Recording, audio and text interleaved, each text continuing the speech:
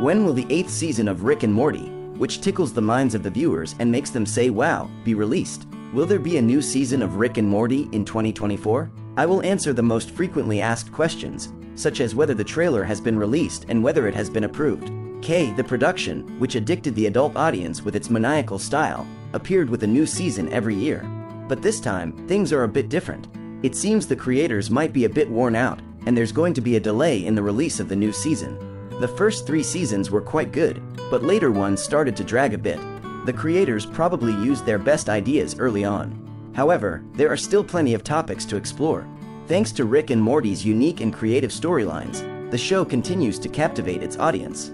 I, too, prefer to wait and binge watch the episodes all at once rather than waiting for each new episode. This way, I can better maintain the continuity of the story and enjoy more entertainment in one sitting. The creators and the writing team have announced that there won't be a new season in 2024 and that the release date for Season 8 will be in 2025.